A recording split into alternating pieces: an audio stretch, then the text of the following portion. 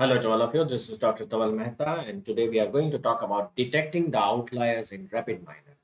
Basically, outliers are those observations which are having an extreme fluctuation in the data. These are the observations which are lying beyond plus or minus 3 sigma.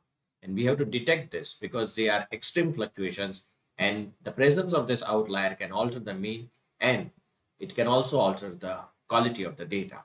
So how to detect it in Rapidminer? Let's see. When you write down here in the operator outlier, there are four methods in which you can identify the outlier. Let us activate the first method. On right hand side, we are having a default data set which is given. Press jump to tutorial process, detecting the outliers from an example set. Press no here. So there is a data whose outlier is detected with the help of distances. We'll run it. And this is attribute 1, attribute 2.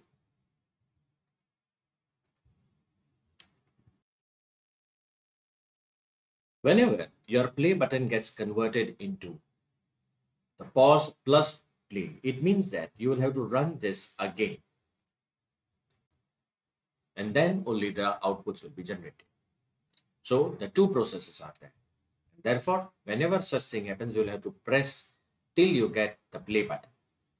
Now, it has identified the outlier. You can just scroll it, and wherever it is true, those observations are outliers. You can see here, this is a range of observations which are outliers, which has been detected.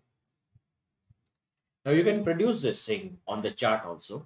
So for this, you will go in visualization and make sure you activate attribute 1, attribute 2 here, label should be on.